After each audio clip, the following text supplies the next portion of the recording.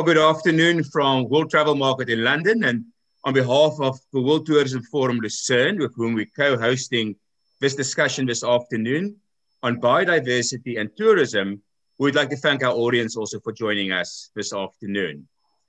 We're discussing the redesign and reset of the travel and tourism industry in a post-COVID world, but also as part of a great reset of our relationship between people and nature and this industry that we all love and admire. And we do that in the context of three overarching challenges: climate change, ensuring carbon neutrality by 2050, biodiversity loss, ensuring no more species loss after 2030, and then decisively addressing poverty and inequality in society. And when we look at the relationship between biodiversity and tourism in this overall context, we have to recognize that there's some positives, many positives, on the nature balance sheet of tourism, but unfortunately also some negatives. And unfortunately, parts of our industry have been on an unsustainable growth path, even before COVID hit, due to some structural factors in the travel and tourism industry. And we're here today to talk about some of those positives and some of those negatives on tourism's balance sheet for nature. And I'm privileged to be joined by five panelists. I know them all very well. The five panelists is passionate about the industry, but passionate about our planet and its people. And I'm going to go from the top right, Aradhna Kuala. Aradhna is CEO of Apta Mind and chairperson of the advisory board of a Red Sea project in the Kingdom of Saudi Arabia. Ariala Kahuruka is with the Rwanda Tourism Development Board and a long-time advocate and achieving many successes in looking after endangered species and the Mountain Gorilla Project. John Scanlon, former Secretary General of CITES and CEO of, well, recently changed, John, the CEO of the Elephant Protection Initiative and also chairperson of a global initiative to end wildlife crime. Shannon Gion. Shannon is Chief Sustainability Officer of the Treadright Foundation and the Travel Corporation, which represents 40 brands in 70 countries. They touch the lives of roughly 2 million travelers every year. And then finally, Justin Francis. Justin is CEO of the UK Responsible Travel. So thank you very much for joining us for this panel this afternoon and for making your time available to share some of your insights at WTM London. I'm going to jump right into it and start with science and the urgency of taking action. We heard last year in the IPBES report, the groundbreaking report, that biodiversity is declining faster than at any point in human history, and that about 1 million animal and plant species face extinction, many of them within a few decades. So I want to start with you, John, and your background. Is how urgent is this problem and why should we care? Thanks, Sean. Thanks to the organisers. Thanks to you for your passion and always bringing us together to discuss these issues. The reality is that the outlook for biodiversity is pretty grim. You referred to the UN IPBES report. It came out last year. It says we're looking at 8 million species going extinct over coming decades. We've only got 23% of the oceans and 23% of the land that are regarded as intact ecosystems. We've lost 85% of our wetlands by area. The WWF Living Planet report says over the last 50 years, we've lost over 2/3 of our wild animals. That's where we're sitting today, and the prognosis is pretty poor. Now, why should we care about it? Well, from a tourism industry, if you're in wildlife-based tourism or eco-based tourism, you're losing the asset that underpins that industry. So if you lose the biodiversity, you lose the asset, you lose everything that goes with it. But from a broader perspective, biodiversity is the fundamental foundation of life. Biodiversity gives us clean air, clean water, clean soils. It's about food production. And you mentioned climate change. It's about combating climate change, the ability to sequester carbon, build resilience. So if we lose biodiversity, basically it's game over for all of us, not just the tourism industry, it's game over completely. Now, what the IPBES report did tell us, which is important, is that it's not too late. We still have time to change course, and if we change course, we can reverse these trends. But I must say that hasn't been the history to date. The Convention on Biological Diversity set targets for 2010, we didn't meet them. Set targets for 2020, we're not going to meet them. It's going to set new targets next year in Kunming in China out to 2030. We're going to have to start to turn around these trends, because if we don't, it's not only going to be tragic for the tourism industry, but tragic for society overall. But we can do it, and the tourism industry is going to be a key player in helping us do it. Well, I want to jump straight from that to Justin, because Justin, I know you're on record saying 2050 is too late. The travel and tourism industry can actually be nature positive much earlier, and there's some green shoots out there. Yes, thank you. I mean, let's say that a tiny part of the tourism industry, the global tourism industry, has been extremely active in conservation for decades. At Responsible Travel, we have about 1,500 wildlife holidays, very carefully screened. The biggest issues have been habitat loss, and that's really, that and anti-poaching is where historically the tourism industry has focused. But let's take the wider picture. The current level of land under protection is insufficient. It's insufficient either to protect biodiversity or to help us sufficiently with nature-based carbon sequestration. I think we need to get to closer to 50% of our total landmass under protection. And nature and wildlife tourism can play, as John said, a key part in that if it can grow from its tiny niche. Let's be honest, it's expensive. It's largely for rich white people. If we can grow our industry responsibly, we can make a better case for protecting more land for nature. And just finally, tourism is powerful, but it can't do this on its own. We need to change what we eat, because what we eat often results in conversion of wildlife-rich land into farmland, intensive agriculture. We need to reduce our food waste. There are 7 key commodities we need to stop consuming because they destroy wildlife all over the world. We need to look at diversifying conservation away from just tourism so it's more resilient, things like biodiversity credits and of course government support. But in short, if we can grow nature-based tourism responsibly, alongside those other measures that I've identified, we can make the case for protecting more land for nature and biodiversity, for the benefit of wildlife, for the benefit of our fight against the climate crisis, and for the benefit of human life on the planet. And in the process, create green jobs, which I know right now is something that you're very passionate about when you talk about regenerative tourism. Yes, I was, Sean, if you don't mind, can I just get very combative at the outset and get a good debate going? And I agree with John and Justin both, but I want to go to the point that you raised about why should people care? Because the fact is people only care when something affects them personally, right?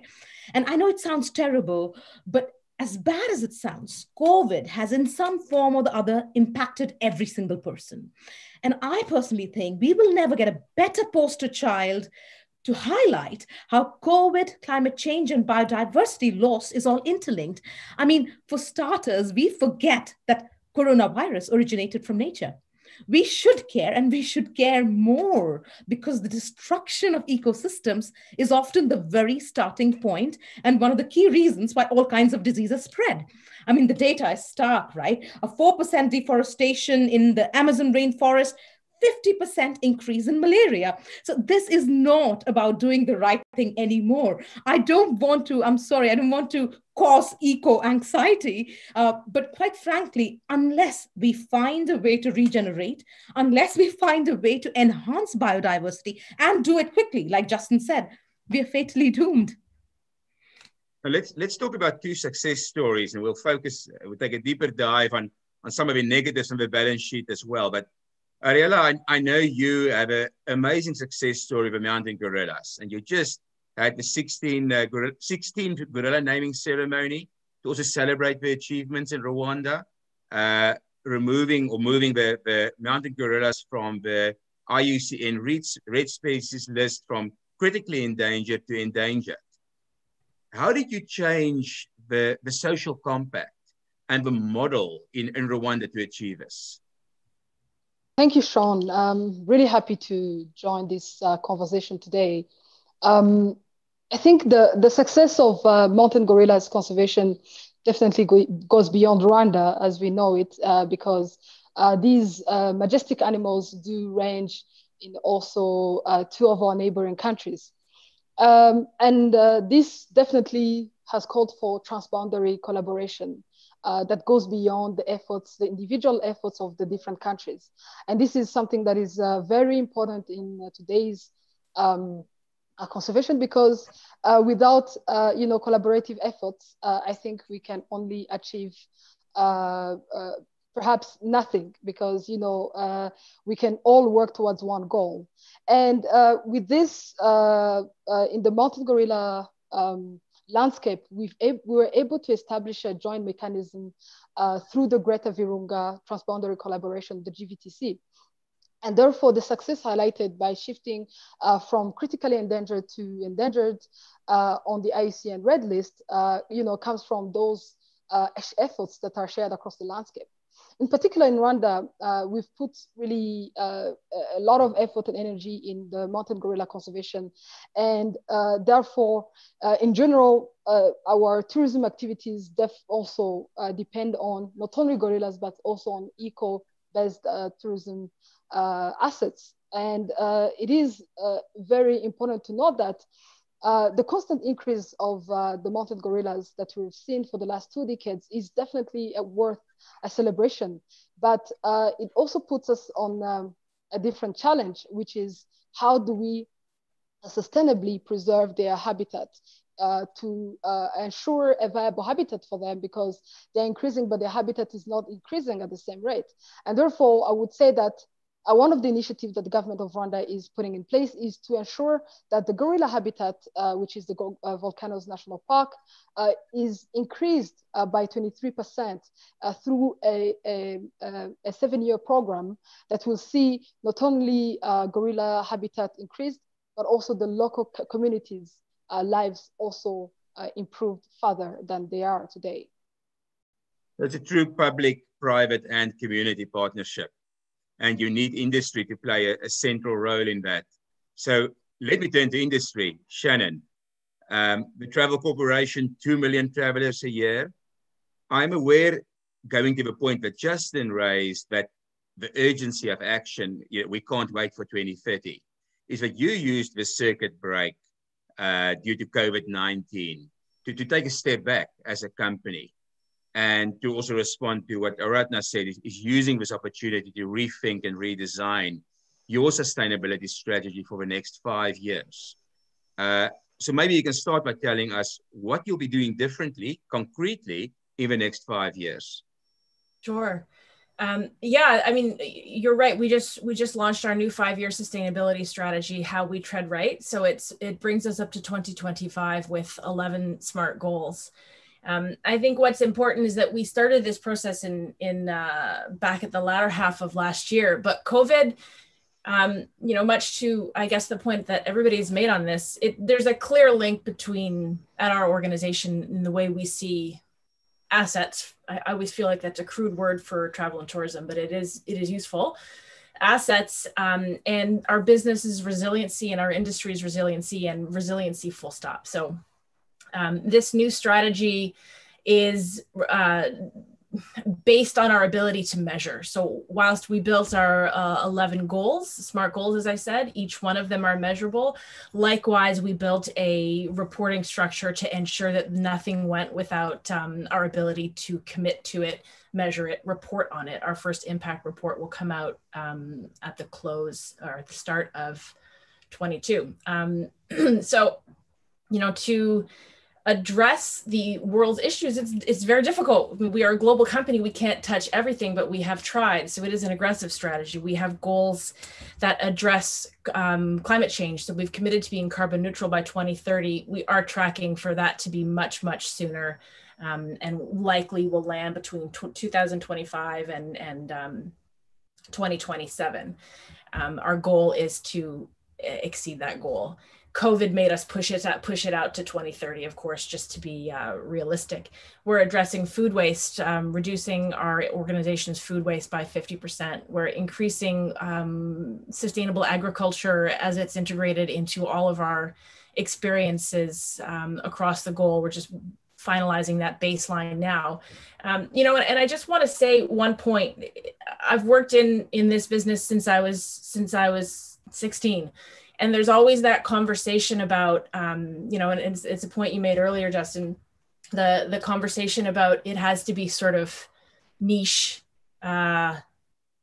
small, in order to be sustainable. Well, I feel like that omits a massive part of the industry that's not going anywhere.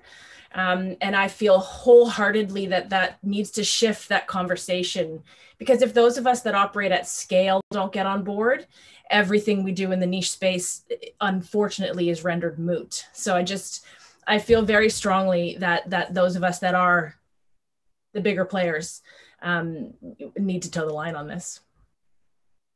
So I want to take a bit of a deeper dive in the COVID slowdown in travel and tourism. We know the conservation estate depends heavily on tourism revenues.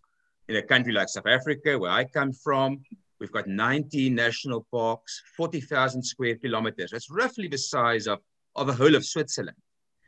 But they only get 20% of their conservation budget from government. And the other 80% comes from the private sector and tourism. So this is a question, I think, going to Justin, John, Ariella, the impact on the conservation estate in Africa and the whole partnership model. Are we going to see increased poaching? Are we going to see increased pressure on habitats? Are we going to see communities without safety nets reverting to unsustainable livelihoods because there's no alternative? And how are governments responding? Maybe we can start with you, Ariella. Thanks, Sean. I think, as I said earlier, collaboration is key. And in Rwanda, again, beyond what I talked about earlier with regards to transboundary collaboration, in Rwanda, we've also established you know, a strong partnership with our communities. The communities living adjacent the national parks are the co-investors in, you know, the preservation of these national assets. And, you know, this we've been able to do it through, you know, constant sensitization, but also through a tourism revenue sharing scheme that we've implemented for decades. And we've seen that with this program, we've been able to invest together with, of course, the private sector, over $5.5 million in over 700 community projects that are designed and implemented by the communities with the guidance of the local government. And these have been into, you know, building schools, health facilities, water infrastructure, housing, and roads. And also, most of them are, you know, agricultural business-based. And this has helped, you know, to provide alternative livelihoods to these communities that were, you know, are protectors and stewards of these national assets, and became, you know, lifetime protectors. And therefore, as long as this partnership is established, I do not see why, as we all work towards recovering the national economies, why you know, we cannot sustain this partnership going forward as well. So John and Justin, besides the more obvious building the domestic tourism economy as a mainstay of sustainability and relying less on international visitors for the conservation estate, how do you see the model changing in African parks? Justin, I know you're engaged in Kenya, John in African parks in a number of countries. Do you think the social compact and the model will be adjusting? Justin? You, John? Oh, okay. In your introduction, you talked, Sean, there about how dependent conservation funding is on tourism. Tourism at its best can be quite fickle.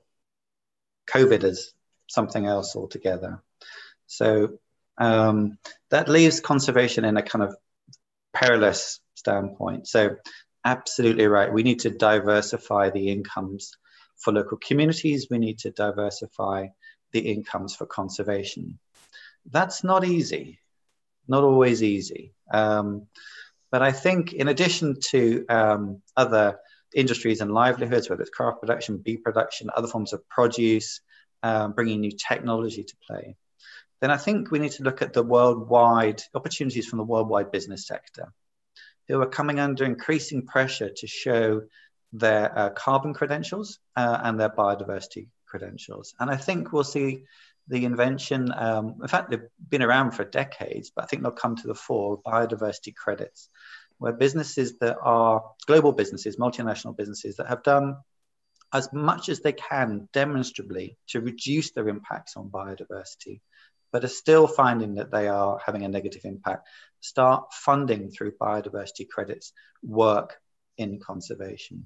So I think this is something over the next 5 years will become stronger and stronger and leave us in the point where conservation isn't 80% dependent on tourism, but is perhaps 20% dependent on tourism, although I'm a great believer in growing tourism, but the rest of the 4/5 are coming from a variety of different incomes. It would be more resilient, I think, both for the wildlife and more resilient for the communities.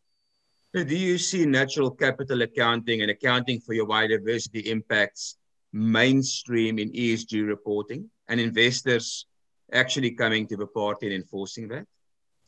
Well, that's a $1 million question. In the UK, the Prime Minister commissioned a report from a Das Gupta report on the value of nature and ecosystem services. And natural capital accounting is part of the UK government strategy and underpins a lot of the work that is done.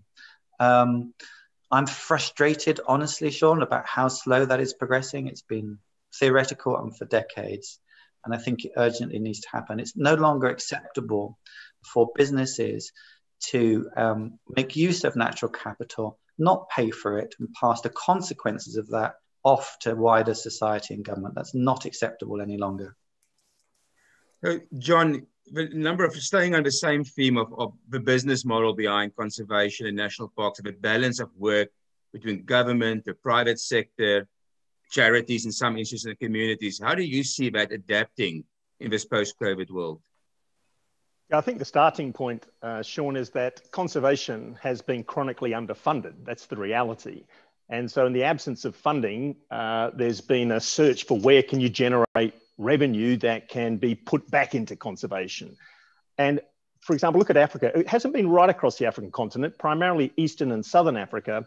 They've invested heavily in wildlife-based tourism. It's been very successful in generating revenue that has been able to be fed back into wildlife conservation, not always done as sustainably as it could be. And I have some sympathy for why there was such an emphasis on wildlife-based tourism, because as Justin said, it's not easy generating revenue for conservation through protected areas in a, if you like, a non-over-exploitative way. But the reality is we put too many eggs in that basket. It became too reliant upon tourism, and we're feeling the impact now from COVID-19. Now, the point was made earlier about COVID-19 and the implications for us and the interrelationship between wildlife-related pandemics, human health, and the economy, and we're all feeling that now. What we have to do is stop looking at wildlife conservation just as about wild plants and wild animals and wild places. It's about biodiversity. It's about climate change and combating climate change. It's about public health and ensuring we don't see viruses spill over from wild animals to people ever again. It's about security. It's about livelihoods. It's about delivering on the Sustainable Development Goals. So we have to attract investment from multiple other sectors here. We need public health to invest in protecting our last wild places so we avoid pandemics. We need to see corporate sector, as you just said, invest in biodiversity through biodiversity offsets. We're going to see much more effort placed on carbon credits and determining how much additional carbon you can claim for these places and put it on the market and attract resources that way. So we have to look at it as an investment proposition from a wholly different perspective. It's not just about wild places and wild animals. It's about all of these other issues that come into play. And I do agree what was said about COVID-19.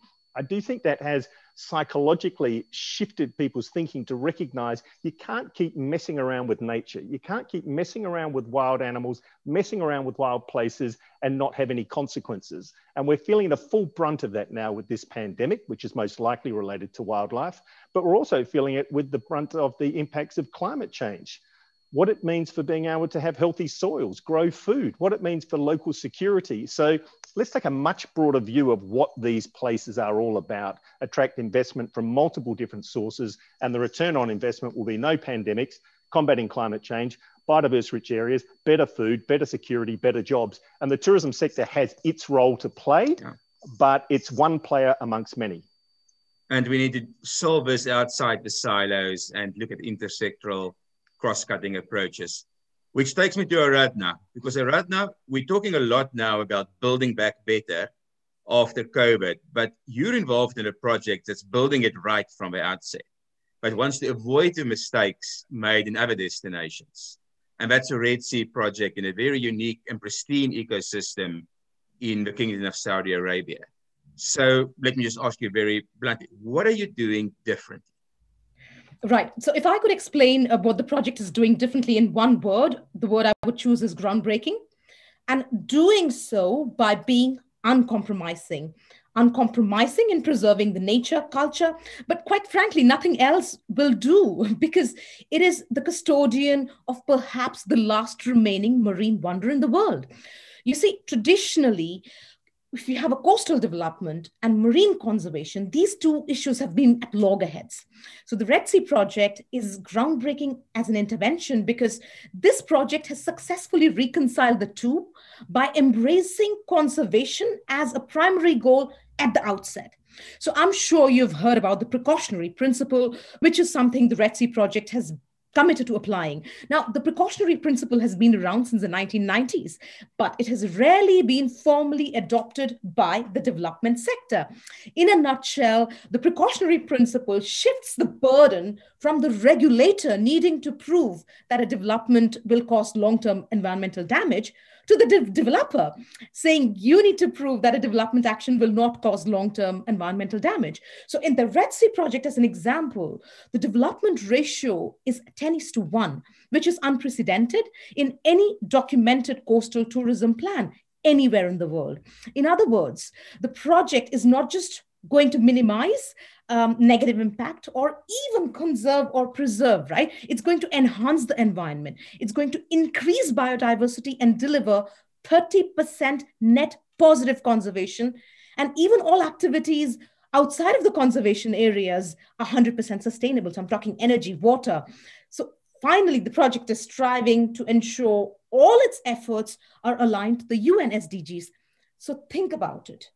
A good project which is using good materials, using good energy, good water, a project which is good for the people, and most importantly, good for the economy. Now, I want to go to John's point on the absence of funding, and I think this is critical because as good a project as this is, the challenge is as huge as the opportunity because the job is really only done when we can share the learnings with the world and make it scalable and inexpensive enough for everyone to emulate. So let's talk about funding. There's massive capital flows now into recovery. Stimulus measures, printing money all over the world to recover after COVID-19. And we're taking financial decisions that will shape the way we engage with nature, with society, with people for decades to come. So I guess it's a question, I know, John, you've looked at this before on where the subsidies go. Can governments do more to direct subsidies to intersectoral solutions rather than spending it in silos? And I think, Justin, you're also welcome to jump in on that. I know you're also passionate about looking at where the money flows. Thanks, Sean. Well, certainly, we have an opportunity here. I mean, this has been a devastating pandemic, but we do have an opportunity, as is often said, to build back better. So don't go back to doing what we were doing previously, but find a way of recalibrating now. We actually have very environmentally destructive subsidies in place. We're actually doing the opposite of what we're trying to achieve. They are subsidizing industries and activities that are destructive to the environment. We need to wean ourselves off them, and we need to start supporting a transition towards sustainability. So sustainability really needs to be at the core of anything we do in terms of a recovery package. And that's sustainability in the terms of addressing multiple crises all at the same time. The issue of the loss of biodiversity, the climate change crisis, the public health crisis, and the implications of many other viruses that are out there that could spill over from wild animals to people if we don't better manage our relationship with wildlife. Then we need to see a recovery in the economic sense of, creating jobs. But we can't break it down and put, okay, there's some money for biodiversity, there's some money for climate, there's some money for this, there's some money for that. That's an old way of thinking in a very siloed approach. We have to think of multiple benefits. Every dollar should return multiple benefits in terms of environment, social, and economic benefits. So it gets back to this core issue of sustainability.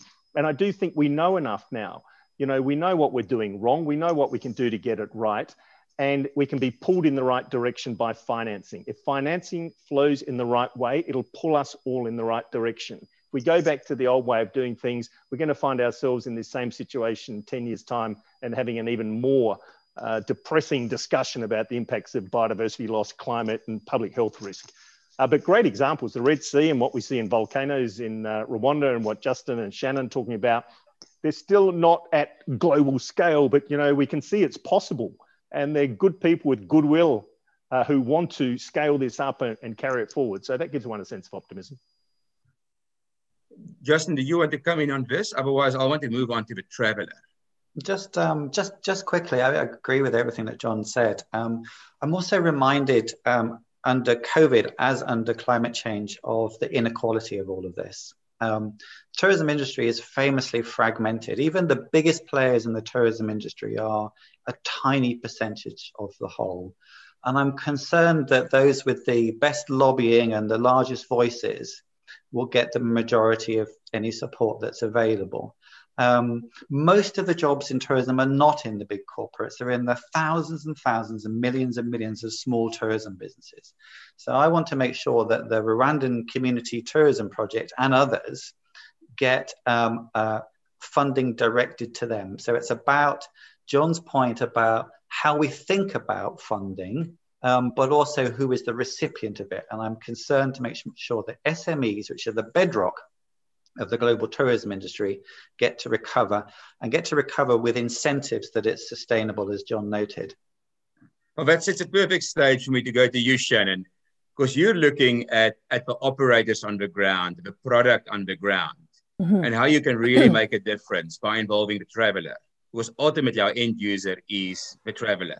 And even if the science tells us it's urgent and we address the policy and the financing, unless we change travel behavior, we're not going to succeed. And one of your KPIs has to do with these authentic experiences. Yeah. I will say that I'm a little bit pleased you haven't yet asked the question to travelers. Will we see their purchasing patterns change? Because I do tire of the traveler sentiment surveys versus actual traveler behavior survey. At the end of the day, we've just decided this is critical for us, regardless of if it's important to the traveler, though we do hope it is. What you're referring to is our Make Travel Matter Experiences program. And as almost everyone has pointed to already, the UN SDGs, of course, our new strategy is tied to the SDGs.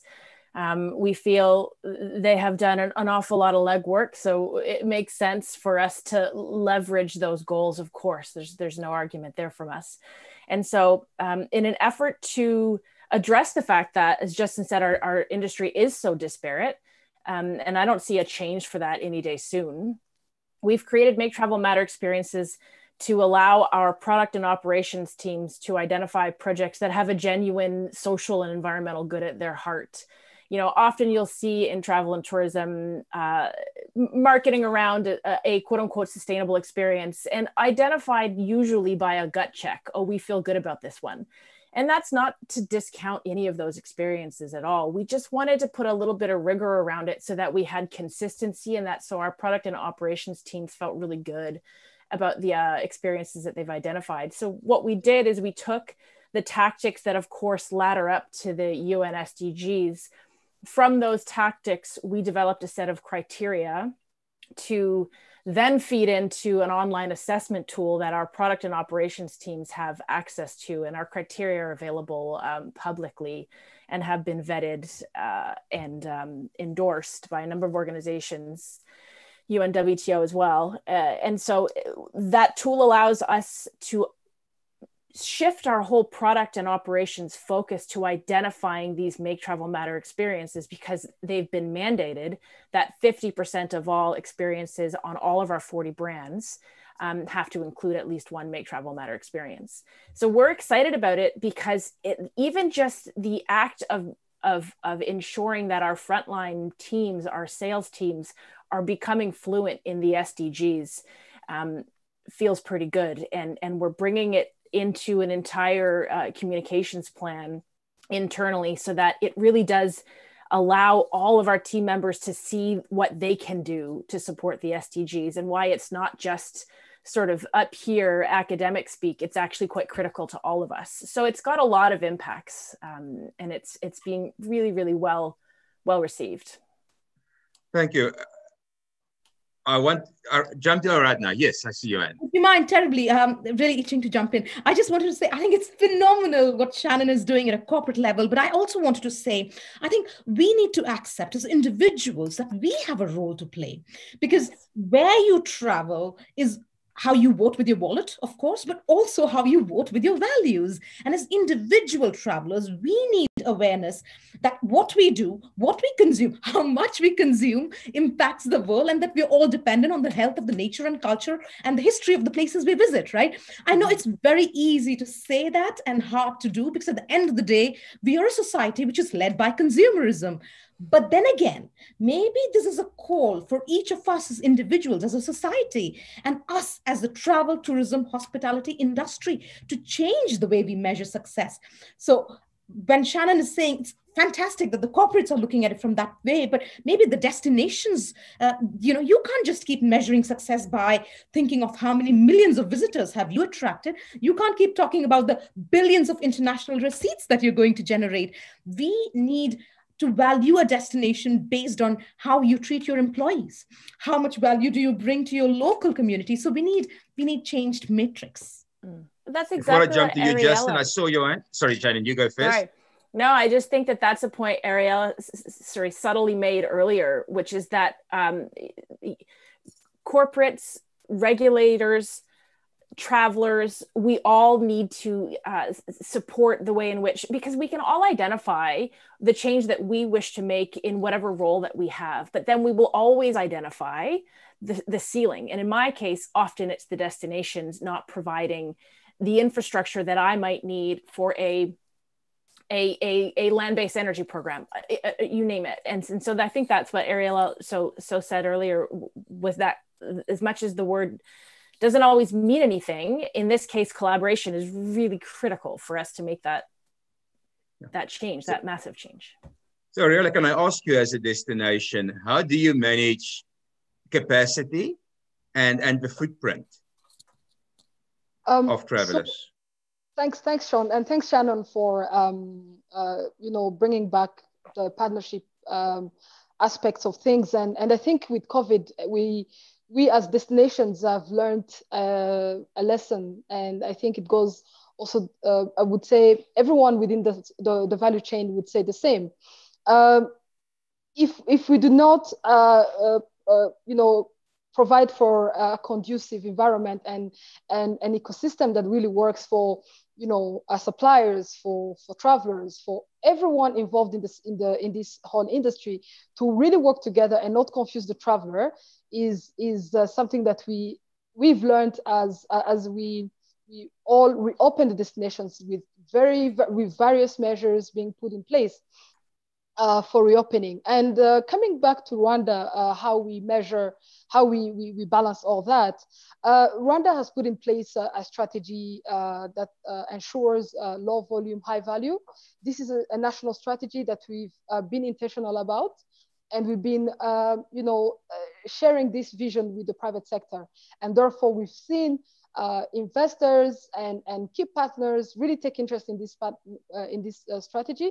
And it is how we measure our success.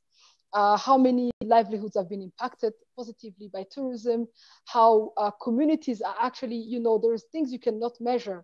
There are things that are not tangible to, that you can really put value to it. But today, when you see that it is not only the concern of the government and maybe some stakeholders in the protection and conservation of these protected areas, when you see that the communities are actually taking the first steps towards, proposing the changes,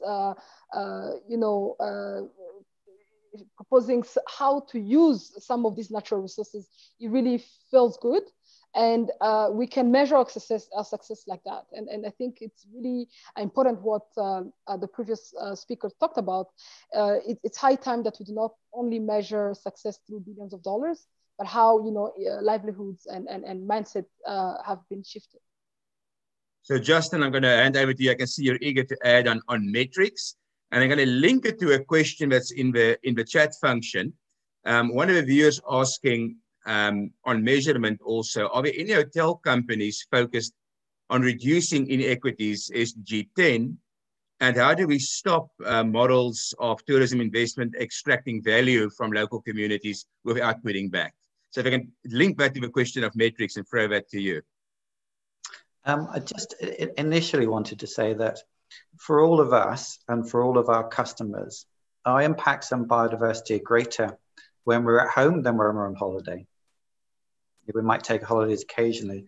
If we are buying palm oil, soy, cocoa, leather, timber, pulp, paper, then we are contributing to the destruction of nature somewhere in the world. That's true whether we're on holiday, it's true when we're at home. It's no good sitting in your eco lodge looking at a lion if you're eating your third steak of the week because an orangutan is dying somewhere else in the world, probably because of the conversion of forestry to farming. So responsible travel, we want people when they book our holidays to both have an extraordinary time, but be inspired when they come back to change their lives, because that's where the greatest impacts are. Now to metrics. Biodiversity metrics, famously hard. What is our equivalent of a ton of carbon in biodiversity? We don't have it. It's a problem for business. It's a problem for government.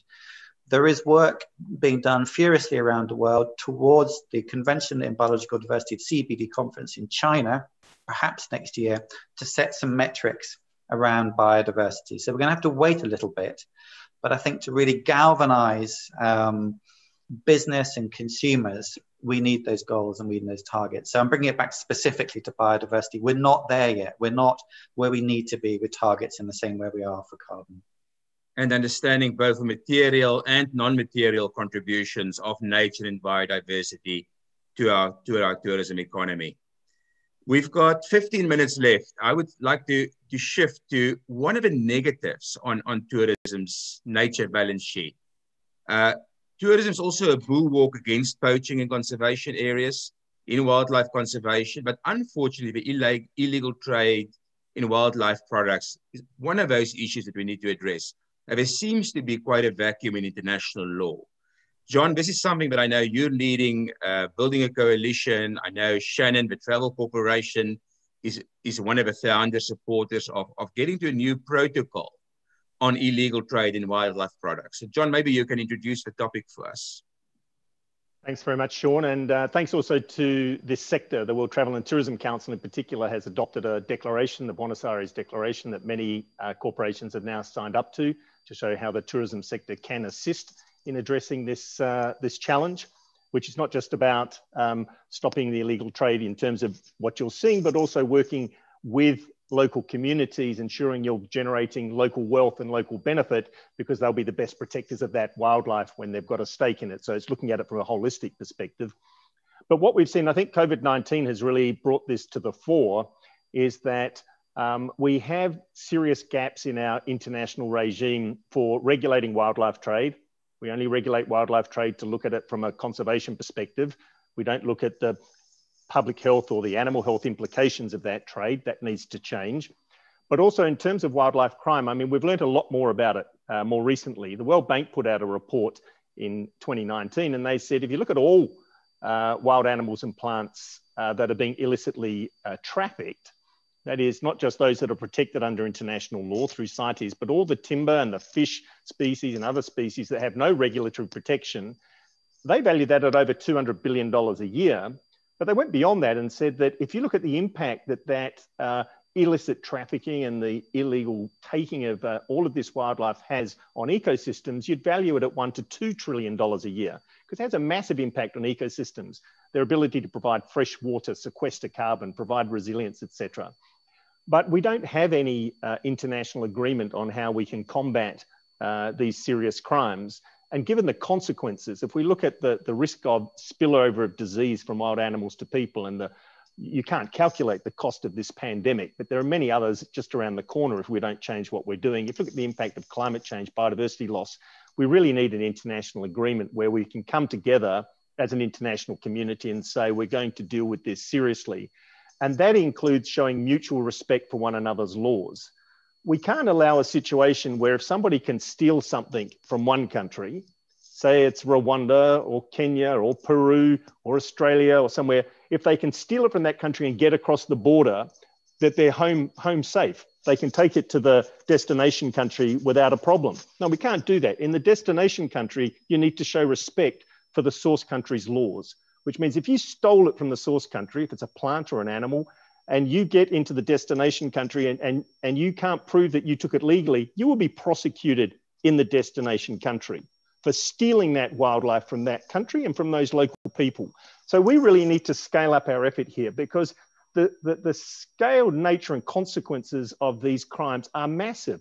It's depriving local communities of the benefit they can derive from using their own wildlife the way they want to, not the way organised crime wants to exploit it. And it's taking revenue from governments. It's anything up to 12 billion a year. So we really need to scale this up. So we're proposing through this initiative that we need what's called a fourth protocol under the UN Convention Against Transnational Organised Crime. We have them on human trafficking, on migrant smuggling and firearms, illicit trafficking in firearms. We need one on illicit trafficking in all wildlife, any wildlife, and to show mutual recognition of one another's laws. Respect the source country's laws. If they get out of the source country, you're going to get them at the destination end, and they'll go behind bars for stealing that other country's wildlife. So if we fix the international legal regulatory vacuum and the airlines play their part, what more can we do creatively on the ground at industry level and traveler level? Aradhna, Shannon, Justin, Ariella? So I think, Sean, I think we all have a violent agreement that we need to protect and preserve the natural capital. But I guess what I want to say is all our efforts will be derailed if we do not enforce it. And when we are in a tough situation like this, probably what we need is creative solutions that are led by local communities. So one that I love is a theme which I think all of you would be very familiar with, but it also delivers on diversity and inclusion, where women, actually some badass local women, take on the roles of protectors. In South Africa, you have the Black Mambas, which is an all-female anti-poaching unit that guard the wildlife. In Philippines, in central Philippines, actually there are women who guard the marine ecosystem and their own kayaks. In Indonesia, women do the same thing, but it's preserving their local culture and wisdom. It's a bit like Bobbies on the Beat here in the UK. They have a huge presence, they're uniformed, they saturate the landscape and are very visible, and they always practice early detection. Most importantly, by thinking creatively like this, I think it strengthens women's local leadership in decision making, and that's championing the SDGs at the end of the day. Shannon? Just absolutely. That's always been a struggle, I would say, in this space. I come from a destination development background and working with multiple small suppliers. And again, I use the word disparate ad nauseum, but that tie between local decision makers and then what those of us coming into the destination wish to do or feel we ought to do is tenuous at best, and I feel like that's a massive loss in this whole system. Ariella, I think you also have an amazing story on local grassroots buy-in.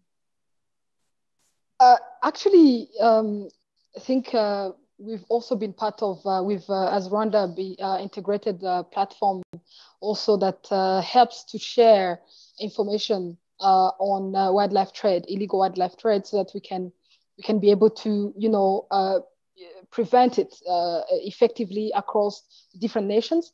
And it's an initiative that is being driven by different countries. But when we joined, we were doing it through the COMIFAC, which is forgetting the full name, but it's a West African regional body that oversees conservation of forests in West Africa. And this, we've seen an interest, most importantly, to collaborate with other countries, but also on law enforcers and other people, stakeholders involved in this process, to be equipped with the right knowledge, because the skills, it's going to be very hard for the wildlife authority to be across all borders of the country. But if the law enforcers, the immigration, all these people across this ecosystem are well trained, I think we can be able to mitigate illegal wildlife trade. Justin, did I see your hand as well initially? Yeah, I just wanted to say we're part of this. The tourism industry and our customers are part of this illegal trade. And a lot of it is well-meaning and inadvertent, if that makes sense. So, isn't it nice, on holiday, you pick up a shell from the beach, it's just, or you buy one, you buy a souvenir and you take it home. You don't actually know where it came from. Did it get washed up on the beach? Was it dredged up alive?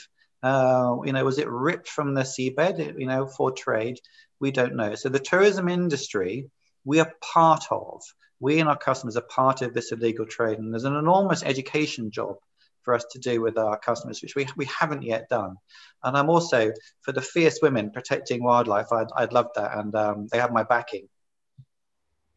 Thank you. Let's we've got 9 minutes left.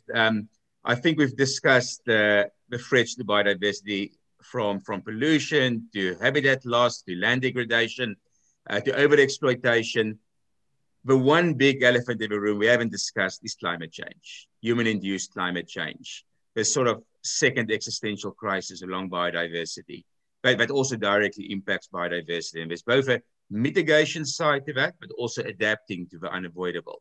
And right now, I know you've been a champion of low carbon travel and tourism for many years. So I don't know if you've seen this. I'm sure you have. It's the best piece of cartoon that I have seen recently. It's effectively an illustration which is representing the different crises that we're facing as a community as tsunami waves. So there is COVID, which is a small wave, and then there is a bigger climate change one, and finally a biodiversity collapse, which is the biggest wave over all of them, right? So once the COVID-19 wave comes to an end, the climate change and biodiversity collapse will inevitably follow. So in other words, we think we have a task at hand with the COVID crisis, but the fact is we have more than one curve to flatten. And climate change, biodiversity, and COVID, it just cannot be handled separately, because the minute COVID ends, climate change repercussions are going to be a lot harsher than what we have seen. And I think John alluded to it before when he said, we are going to, God forbid, see new kinds of viruses emerge out of these crises. So this exact interlink and relationship is the single most important reason why we have to support conservation and focus on environmental initiatives now, during the crisis. Now, don't get me wrong. I'm not saying that supporting conservation is going to fix COVID, and it's definitely not going to stop biodiversity loss altogether. But by supporting ecosystems that we still have, and by conserving the biodiversity that still remains, we will be able to flatten parts of the climate change curve. We will be able to help flatten parts of the biodiversity collapse curve. It's what I call flipping the tragedy on its face and creating an opportunity out of it. John? Thanks, Sean. This goes back to integrated approaches. Yeah, and what Aradhana said, I just totally agree. And we have to stop looking at things in isolated packages and look at the interrelationship between them. There is a convergence here. The whole public health agenda, the conservational biodiversity agenda, the climate agenda, but also the broader SDG agenda, they are converging. We have to look at them together, because if we try and pick them off and deal with them one by one, firstly, we'll fail, but secondly, we're not getting best return on the investment. As we've been saying today, if you can invest in wildlife conservation, you're dealing with biodiversity, you're preventing the next wildlife-related pandemic, you're combating climate change. And if you do it properly, the way Aurelio's talked about they're doing in Rwanda and doing in the Red Sea there, you're generating local benefits, local jobs, decent jobs for local people. You're delivering on the SDGs. So you've got a multiplicity of challenges that you're dealing with all at the same time. But we set up our institutions in a way and our conventions in a way that we like to break everything up because it's much easier to deal with it if you can do it in bite-sized pieces. That trend from the 70s and the 90s has to come to an end.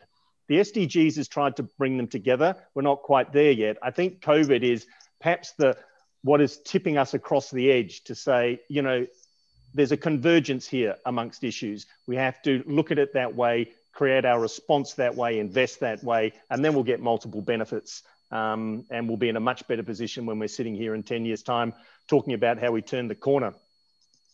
So we've got 4 minutes left. I'm going to ask you in reverse order from the opening. What gives you hope? What green shoots and best practices out there give you hope and you think could be replicated or scaled to really make a disproportionate impact? Let's start with you, Justin. Okay, I'm going to go right outside the tourism industry. I am an advisor to the UK government on sustainable business. I want to give a couple of examples. In planning law, housing development in the future will need to deliver in the UK a 10% gain in biodiversity. There's a formula for how that's calculated and it'll be transparent. I would like to see that in tourism. Tourism businesses required to deliver a biodiversity net gain. Secondly, under new UK law announced today, it will be illegal to use certain commodities if they destroy biodiversity, especially deforestation. Businesses will need to know where everything in their supply chain comes from, otherwise they will be fined. And I would like to know which tourism businesses in the future will be able to, in the mainstream, will be able to comply with that. So some good examples there, tough examples coming from outside the tourism industry. Concrete and measurable. Shannon. I was really considering what Justin was saying there. What gives me hope is that, again, back to that word collaboration, which I don't like because it often is meaningless. I think we're seeing a shift and I think it's taking on new meaning. You know, at the Travel Corporation, we're sharing best practice and resources on our how we measure carbon footprint of every one of our trips with other operators. And I would say we're coming together finally to identify that sustainability is not a selling proposition, but it's a shared challenge. And that to me gives hope because, as Justin said earlier, you know, and certainly in my country, in Canada, the last report, this industry was made up of about 87% of SMEs. So it's wonderful to talk about high level cross-issue responses, but what does that mom and pop do? They need to start somewhere.